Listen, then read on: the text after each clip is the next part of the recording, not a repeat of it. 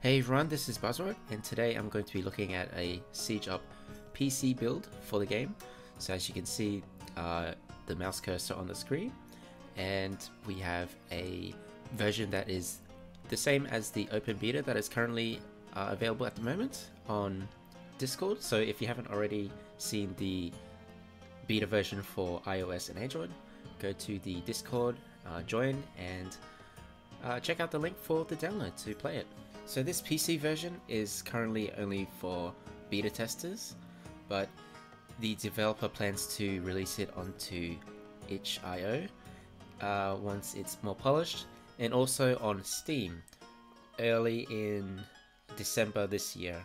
So check out the page on Steam, maybe add it to the wish list as well to be notified when it's available as well. In this PC version, I'll be showcasing you the controls of the game and how the general experience of it is. So I'm just going to create a quick game of 2v2 with bots, and we'll see the loading times. Now usually the loading times on mobile would be probably a bit more longer, but for PC we can see that it is quite quick, and we will be able to jump into the game very soon. And there we are. We do have hotkeys as well, so I'm pressing Q at the moment to get this worker. So I've pressed it 4 times now and it has queued up 4 workers. The controls, this is actually typical of other RTS games where you use your mouse to drag and select units, and then we use the right click to issue the actions. So in this case, we can select all our units right here, and right click to move, and right click to gather resources or attack later if we have military units. So with the market, we actually have a new hotkey for that. So if you press and hold shift, we see that we could sell or buy greater quantities. So for example, if you just click once, you only get 10, or you buy a lower amount of food, whereas if you press shift, you buy a greater amount. So I just bought 50 food right there. Normally if I buy, it's just 10 food, but that's really good so that you don't have to kind of like sit there and keep spamming the sell button of a particular resource if you have too much of it. Now on the right hand side here, next to the build options, we have the building hotkeys. So I have set 3 already. So the city hall is 1, the market is 2, and the archery range is 3.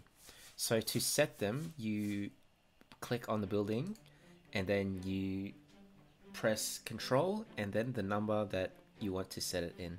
So for example, this market here, it is currently number 2, but if I hold Control and 1, it also sets it in that control group. So this is very similar to other RTS games.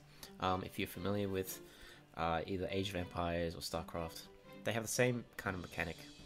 And to jump between them, you just double click the number in your keyboard. So if I double click 3, it jumps to my archery range. Double click 2, it jumps back to the market. So that's an easy way to quickly jump between selecting different buildings.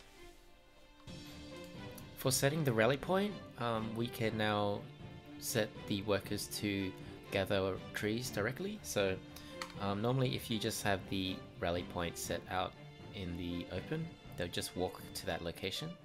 But if you select the city hall and right click on a tree, and now when we build a worker, it'll come out and it'll start chopping down trees, so without having to manually select each worker to do that manually.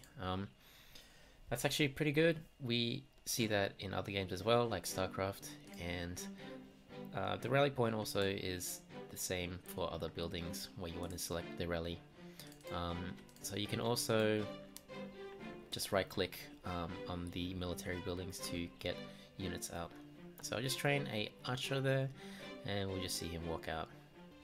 We also have a hotkey for deleting a building or destroying it, so you just need to select a building. So for this example, we're going to click the house and I'm going to press delete, and it'll ask me to destroy the building. So that's just another hotkey that's been added to the game. The other general hotkey we have is for building. So if we press B on the keyboard, and there's the hotkeys like QWERTY, so I'm pressing Q, so that brings up the farm. W, I'm not sure what that was. E is for the house, R is the shipyard, T is the tower, and also the letters below it. So A gave you barracks, S for archery range, D for stable, F for workshop, G for the college. So that's just a kind of quick way to build things. So for example, if you wanted to build a farm real quick, you just press B and Q, and I'll bring up the farm to build for you. So maybe I should try that again with the building option not selected. Okay, so B, Q, and then I can quickly build a farm just like that. So the other thing you could do now with your units is left click on the units you want and right click to move them directly on the minimap. So for example, if you wanted to move them quickly without having to span all the way, you could just right click on the minimap. So this is also a feature that's pretty common on other RTS games, and of course the usual pan of the screen when you move your mouse towards the edge, it moves the camera. The other camera control you could use is the zoom in and out. So we do this by using the scroll wheel. So if you scroll the wheel up, it'll zoom in. If you scroll down, it'll scroll out and zoom out. So this is a really good way to see a big overview of the action. So this would be great for when you are spectating a game, or if you're just looking to see where everything is happening. We can see a lot of the action on the map right here, and that is just a nice feature to have. But yeah, definitely when you are playing on PC, we definitely have better potential for micro, so that's controlling your units. So in this case, I'm just going to bring some workers and attack. This isn't really ideal. You would obviously want to use actual archers or something else, but since the workers have a range attack, we can now kind of move them back and forth. So that's a way to micro much better. So I had 10 workers there, and I can control them much easier. I'm just gonna move around and flank them while my ally here takes them on the front. Whoa. So unfortunately, this is one of the reasons you don't use workers to attack, because if you accidentally right click a tree, they'll start gathering. But yeah, I'm currently kiting some of these infantry there. They couldn't even hit me, and I am just shooting them from afar. And I'm just gonna get that worker back. He's trying to collect wood. But yeah, that's just a quick example of the micro potential. It's much easier now to micro and basically keep your units alive that way. So that about does it for this quick video. The gameplay in general is quite smooth, and this is going to be great for people who want to record the game or make videos, because it's much better than trying to use BlueStacks or record on your phone itself. So definitely a great opportunity for other content creators to make videos for this game.